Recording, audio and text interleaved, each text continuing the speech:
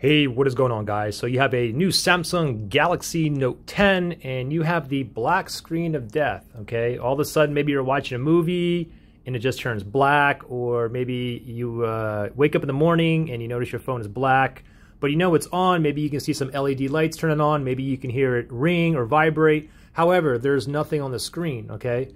Now, this phone here is actually working, but I'll show you what to do if you do experience the black screen of death. I'll give you a couple different things that you can do. The first thing to do is force it to restart, okay? So let's just pretend that I have a black screen of death here. I can't do nothing. I can't power down or nothing.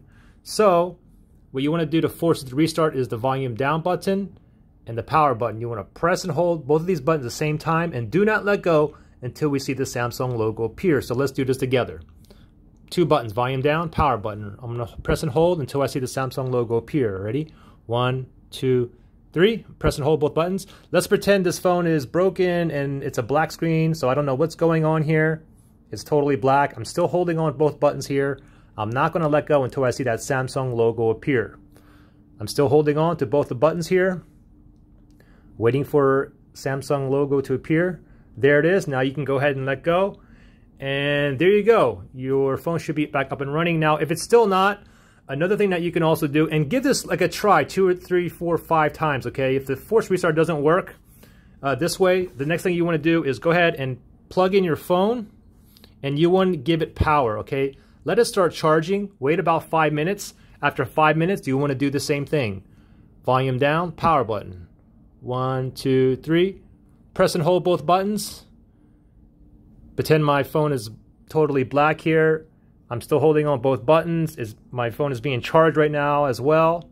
And I'm going to do the same thing. I'm going to wait till that Samsung logo appears. Just wait. I'm still waiting. Still holding down both buttons. There's the Samsung logo. Now I can go and let go. And hopefully my phone is back up and running. If it's not, keep it plugged in and try it 3, 4, 5 more times. Now the thing is, if you still have the black screen of death, the next thing I want you to do is go ahead and press with both of your thumbs. I want you to press all on the screen. Press all over the screen. All over. All over. Even on the back side. Press all over.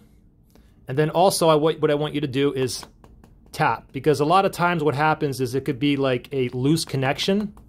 So just keep tapping. Same thing on the front side.